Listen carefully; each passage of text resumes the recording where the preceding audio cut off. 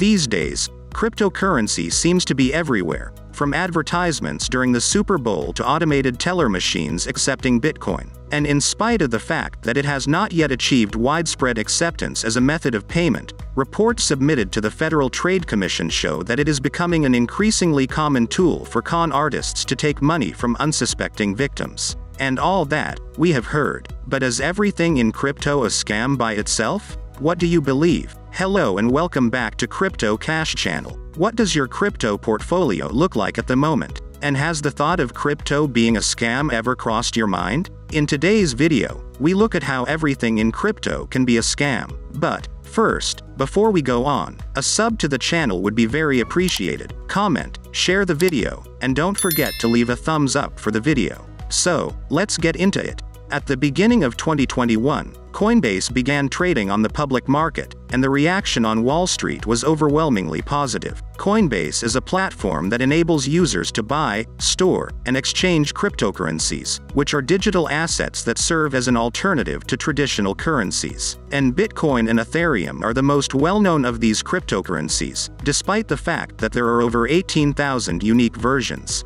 The initial public offering that Coinbase held was successful, and it has been referred to as the crypto event of the year. According to Vox, the success of Coinbase is evidence that Bitcoin has evolved from geeky curiosity to mainstream financial options and payment tools. So, if it has already entered the mainstream and we ought to pay attention to it now, one good strategy is to educate ourselves about the topic and its economic implications. You may have disregarded Bitcoin because its proponents are among the world's most obnoxious individuals, or you may have hated yourself because if you had listened to the first person who informed you about Bitcoin years ago, you would now be a millionaire. However, the issue that has to be answered today is whether or not this will be the money of the future as its promoters believe it will be. Or is it merely one of the most elaborate frauds that have ever been perpetrated? Well, let's begin with the most basic promise, which is decentralization, security, and anonymity. The term, decentralized, is one that is frequently used, and many people have a strong aversion to centralized forms of authority. But what exactly does this term mean to you? Peer-to-peer transactions are now the standard for conducting financial business.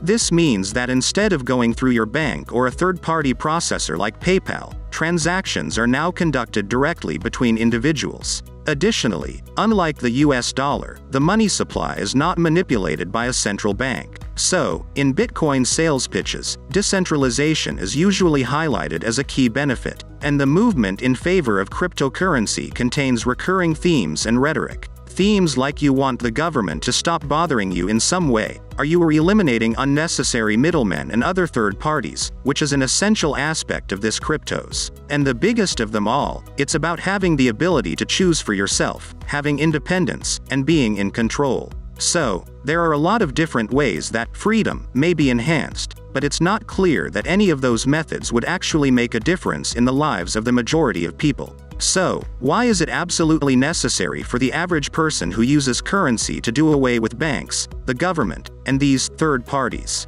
And is it possible that the dominance of Venmo could become so oppressive that it will make it necessary to find an alternative to the dollar as a medium of trade? The phrase, surrendering control of your assets to a credit union, may sound true, but it does not accurately describe what it means to bank with a credit union. Because, despite some small fines here and there, the most common gripes people have about financial institutions like banks and credit unions have little to do with the fact that these institutions hold their customers' money. Bitcoin does not live up to its hype. Utilization of it does not result in an increased feeling of financial stability or security for the user. It does not free you from the regulation of the government in any way. It's not only inconvenient but also pricey, which is a real bummer. And as a means of exchange, it is almost useless due to the fact that its value is very unpredictable. It is also unable to fix these issues since they are built into the concept. However, despite the fact that it is founded on an appealing technological achievement, the blockchain, Bitcoin is not an ideal alternative money system.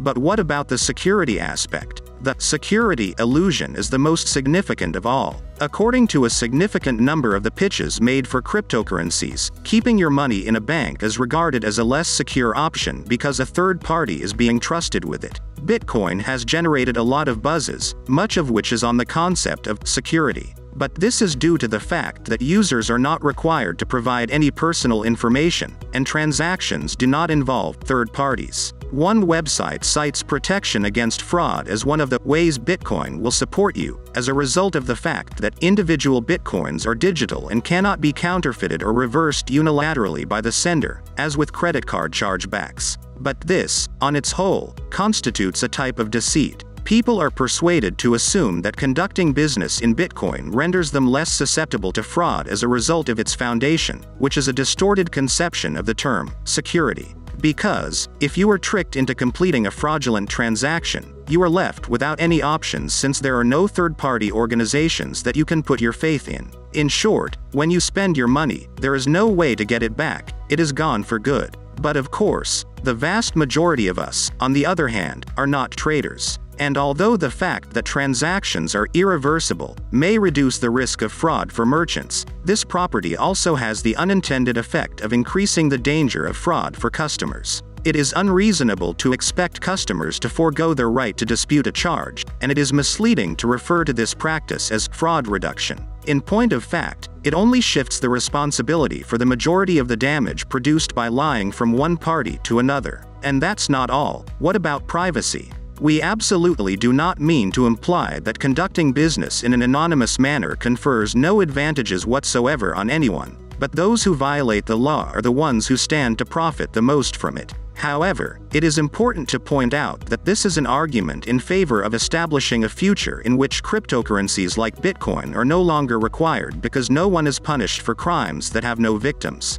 But to what extent, though, do cryptocurrencies actually offer these benefits? Well, every person who utilizes Bitcoins and believes their transactions are impossible to trace is mistaken. The phrase anonymous should not be used to describe Bitcoin since it is not accurate. According to Coin Insider, anonymity cannot be ensured when using cryptos. The Wall Street Journal notes that even while law enforcement and fraudsters are engaging in a cat-and-mouse game, new surveillance tools are being devised all the time, even though the victims of fraud will probably never get their Bitcoin back. However, in any event, do the benefit of privacy come with the use of cryptocurrency? According to the Rand Corporation, in spite of the perceived attractiveness of cryptocurrencies for money laundering purposes, an estimated 99% of cryptocurrency transactions are carried out through central exchanges. And these exchanges are subject to anti-money laundering regulation, which is comparable to that of traditional banks or exchanges. To put it another way, in virtually every transaction, a third party, most often a company operating in the capacity of an exchange, serves the function of a middleman to facilitate the transaction.